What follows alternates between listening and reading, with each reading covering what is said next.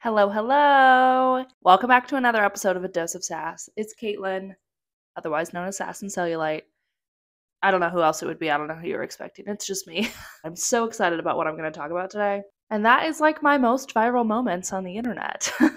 Kind of. It's not about like virality on the internet, but it is about two different moments that I've gone viral and the conversations surrounding them because they're very important to my online platform and like everything that I'm about. So, a little story time. Back in the year of our Lord 2021, I got on TikTok. I was already like a year late at this point. Most people got on TikTok in 2020 because we were all bored. I tried to hold off as long as possible. I finally got on TikTok and I started dabbling in video content. Up to this point, I'd never posted video content. So I was being experimental and it was kind of nice because I was like, okay, nobody knows. I mean, like, yes, I had a very small Instagram, but in case this video content thing doesn't go well, I'm just gonna, like, nobody has to know I have a TikTok, right? So, fall of 2021, I started a series called Is It a Cute Pose or Is She Just Skinny? Where I was taking poses that I found on Pinterest or the internet or somebody else's Instagram and trying them on my size 16 body. I was not the first person to create this concept. I had seen variations of this on the internet. Is it a fit or is she just skinny? Is it a fit or is it just Bella Hadid, showing this Pinterest outfit on my body type, etc. This is not a new concept. But I started doing it on my page and I started to go viral for it. And I had one video that really popped off on TikTok. And because video content hadn't started on Instagram yet, so IG Reels was not a thing yet, like had not been introduced. I had just taken the photos that were the result of trying this pose and posted the photos on Instagram. And both the video on TikTok and the photos on Instagram both went viral at the same time. Like insanely. I'm talking 60 million views on Instagram for a static photo. Unreal. And like a couple million views on TikTok as well. Absolutely wild. Both of my pages saw a huge follower increase overnight. That was wild. On Instagram, I actually didn't keep a majority of my followers because I'm very careful, and I do this every once in a while. I do clean out my followers because sometimes I get an influx of like creepy men or just like spam accounts. So I do clean out my Instagram followers pretty frequently because I don't want thousands of men interacting with my page. But it's harder to do on TikTok, so I wasn't able to clean them out on TikTok. But both pages saw a large increase, and I continued doing this trend for a while. However, anytime I posted a series, Is It a Cute Pose or Is She Just Skinny? People always come out of the woodwork saying, that's an offensive title. So let's get into it. So the title, Is It a Cute Pose or Is It a Cute Outfit or Is She Just Skinny? Always gets the same kind of responses, and there's a variety of them. First and foremost, we get the people that are like, that is body shaming. That is skinny shaming. Or is she just skinny is so rude. What if we flipped the script and we said, is it a cute outfit or is she just fat? You would never hear that because that's not, because that's so rude. So why would you use the word skinny in the same way? And I'm going to stop you right there. Skinny shaming and fat shaming are not the same thing. And let me explain why. First and foremost, body shaming of any kind, not allowed. Not okay, shouldn't happen. Skinny shaming differs from fat shaming in the fact that one of them is a personal attack and one of them is systemic oppression. You can't equate someone being told you're too skinny to someone being denied healthcare because of the size of their body, to lack of access to public spaces, to denial of job opportunities. Now, I'm not saying that skinny shaming doesn't affect people. Of course it does. And it's not okay. But affecting someone's body image or mental health is not the same as someone being denied health care because they're in a larger body. There are too many stories of fat people going into their doctor for an earache, a stomach ache, something obvious, and being absolutely ignored and told, lose weight before you come back. Lose weight before you can get fertility treatment. Lose weight before you can get dental treatment. Those kind of situations are not the same as skinny shaming. Because no matter how much someone in a smaller body hears an insult, they are still represented in every form of media. They are still the blueprint of society. Skinny shaming is an exception to the norm, whereas fat shaming is a norm. Nobody ever says, and here's another difference, nobody ever says, I want to be fat. Everyone always says, I want to be skinny. Which word do you think is used more likely in a positive context? I'll tell you, it's not the word fat. Which one is used more likely in an offensive context? It's not the word skinny. So if you're saying, oh, what if we flipped the script and said, is it a cute fit or is she just fat? Nobody would say that because nobody wants to be fat. Nobody strives for that in our society because it's shamed, because it's looked down upon. But no matter what, when somebody loses weight for whatever reason at all, it's praised. When somebody gains weight for whatever reason at all, I'm talking about like in the public eye or even just peer to peer, weight gain is villainized and weight loss is praised. So regardless of personal affliction, the societal impression is not the same. They cannot be equated to each other. So let's just take that one off the table. Nobody's going to start a series called Is It a Cute Fit or Is She Just Fat? Except somebody did.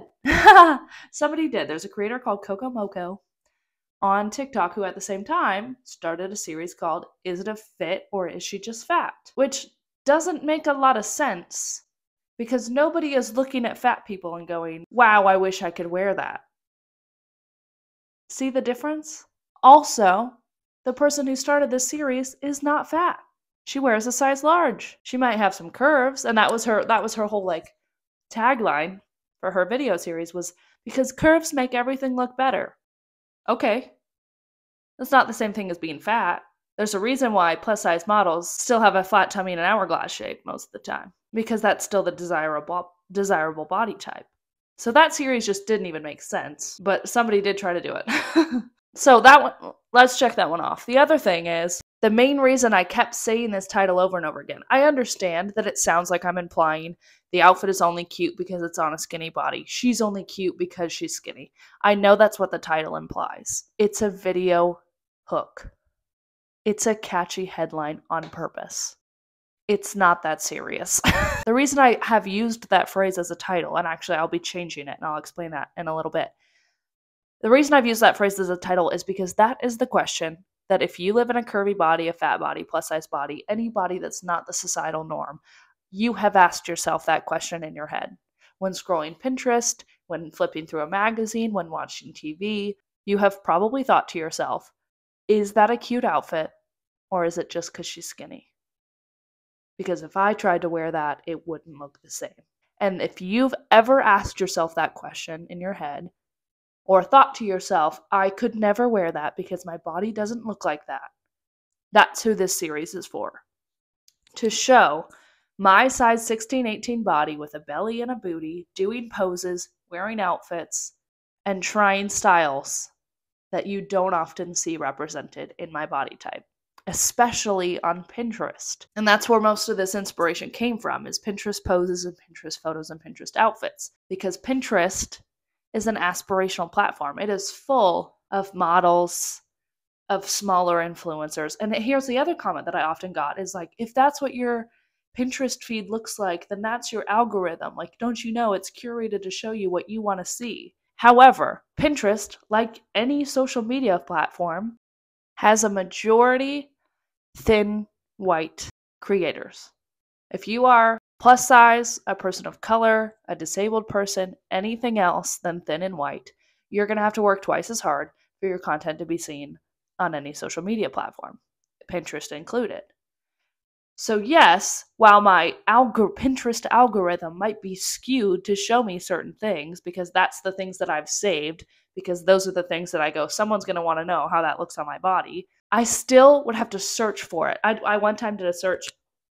Another thing that people use Pinterest for is for like drawing references, if people like sketch and things like that. And if you look up fat model on Pinterest, the search results are not fat models. They are weight loss recommendations.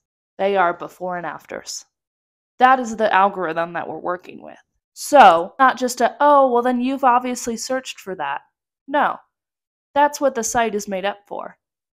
Now, I will say that Pinterest has made strides since 2021 in body diversity, racial diversity, inclusion. You can now, actually, this is really cool, you can now filter searches by your body type. So if you're looking up like summer outfits, you can actually filter by your body size. Similar how Old Navy does this. You can like shop by someone in your size. So all of the outfit images will be the items shown on your size. Super cool. So Pinterest has made strides, better than any other social media platform in its diversity efforts. However, what do people primarily use Pinterest for? Inspiration, aspiration, future goals. So they're going to save things. There's just thousands of Pinterest boards that are titled things like outfits I'll wear when I'm skinny, outfits I'll wear after I lose weight. That's how I know that nobody's going outfits I'll wear when I'm fat. Nobody's saying that because skinny is the thing that's strived for. So what I've aimed to do with showing Pinterest outfits and Pinterest poses on my body is to break that question of I can't wear this until I lose weight, until I'm a certain size, because that's not true. And another comment that comes up when I say this is people go, well, then why can't you just show the inspiration without having to put down the other body size in the process? And to that I say, again, it's social media. I have 3 seconds to get your attention before you scroll past me. I'm going to go with the catchy headline. And if you stick around for more than 3 seconds, my next sentence is, by the way, this is not about comparison. This is about representation, because when you look up outfits or poses on Pinterest, you're not going to see my body type. So let me show you so that you don't have to wonder. But people just hear the word skinny and go, that's body shaming. That's rude. Don't say that. When I didn't even say skinny was a bad word in the first place. I don't even say it in the rest of the videos, ever. It's just the title. Moving forward, I actually am renaming this series. Not because I don't want to use that word, but because I want it to encompass a little bit more. So I'm going forward, I'm going to be calling the series Plus Size Pinterest. And then the second tagline after that is the series where I share outfit and posing inspiration from Pinterest on a size 16-18 body so that you don't have to wonder what it looks like. So it's a little bit more encompassing of outfits and poses, photo shoot recreations, because no matter what size you're in, you are worthy of being Pinterest inspiration. You are worthy of being the Pinterest aesthetic. Because that's the other thing that comes up in these comments that I find super interesting is people go, well, it's not about body size, it's about confidence, it's about being comfortable in front of the camera, or sometimes it's about like mobility and flexibility depending on how crazy the pose is. And it's true. 9 times out of 10, it's not the fact that the outfit looks cuter on the smaller body or the pose looks cuter on the smaller body. It's that they're doing it with confidence. And when it ends up looking cute on me, it's because I'm doing it with confidence. The pose might even be modified, but you still go, that's cute. And it gives you permission to do it yourself because you're seeing someone like me in a size 16-18 body show up, take up space with confidence. So that's why I'm renaming my series Plus Size Pinterest, because you have permission to be Pinterest inspo. If you don't see the representation, be the representation. And that's what I'm trying to do. So that was one of my most viral moments on the internet. I haven't done them in a while, but I'm going to be picking them up soon with this new name. So I want to talk about another viral moment that kind of piggybacks off of this one. And that is anytime I talk about the word flattering. I don't know what it is about the word flattering, but it gets the internet in a tizzy. People have really strong feelings about it. And I understand because I have strong feelings about it, as well as some of the others in the plus size community. But people outside of that also have a lot of feelings about it. And something that I've learned from talking about it on the internet is we have different definitions for what that means depending on our experience with said word. So the example I'm going to use is one of my most viral videos to date. I was trying on this green maxi skirt from Target. And a little background context for this video. I had bought this skirt because I planned a video of like how to style it 6 ways. I love a bright color pop moment, and I had already like picked out all the tops and all the things I was going to wear with this skirt, and I was shooting the video. I'm going to hear 6 ways to wear this skirt. And then I tried the skirt on. And mind you, I have another skirt, a very similar material, very similar style from the same brand in the same size that fits me great and I love it. So I'm expecting the same from this skirt. And then I try it on, and it's a little bit more form-fitting around my belly than I expected it to be. And in that moment, I put it on for the first time, and I was standing in front of the camera when I did it. So this is, you got my very initial reaction to it.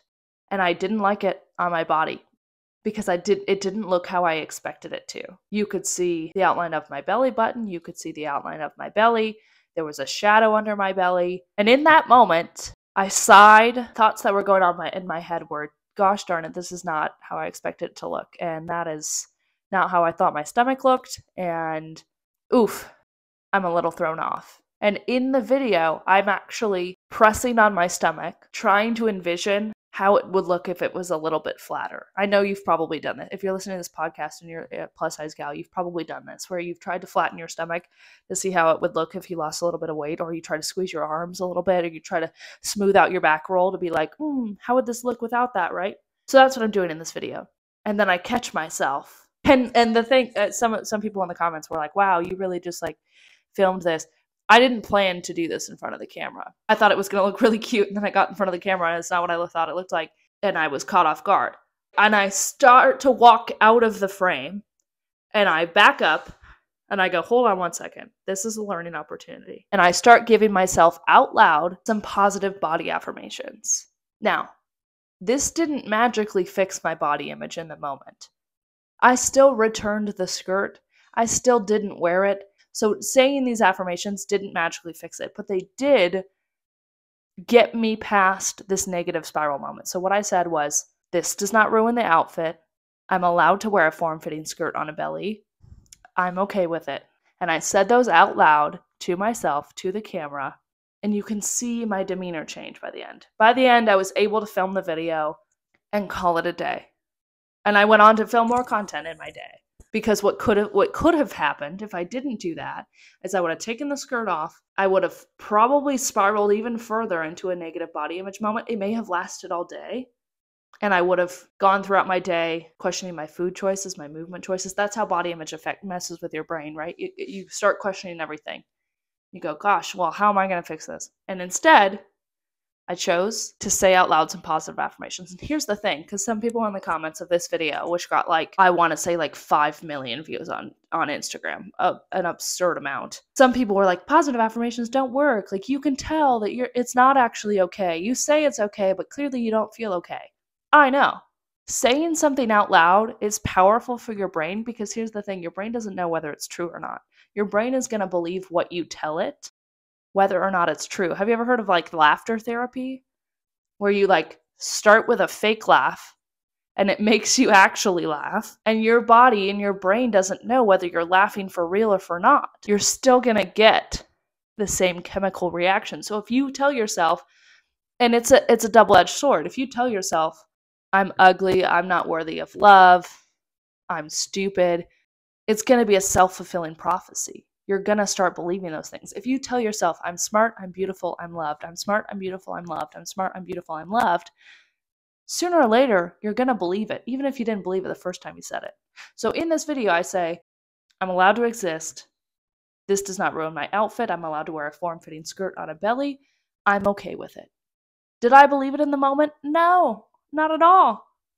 But now, the next time I go to wear a form-fitting outfit, I'm going to remember, that's right, I'm allowed to wear this. It's okay. It takes practice. Confidence takes practice. And here's the other thing about body image. In that moment, wasn't a fan of my stomach, but that was one moment, one day. I could wear the same form-fitting skirt, another form-fitting dress, the same outfit the next day and feel like $1,000,000. Because body image isn't about your body, it's about your brain. So I was in a bad headspace when I took this video, not a bad body. I'm going to say that again. I was in a bad headspace, not a bad body. Because even if trying on that skirt made me realize, wow, I want to lose weight, I want to change my body, I want to get rid of my stomach, that wouldn't happen overnight. So I would need to figure out a way to get past that moment and be okay. Because life doesn't start after you lose weight, after you achieve your dream body. You have to, in order to live your best life, you have to be okay with the body that you exist in. I don't care if you have goals to be in a different one.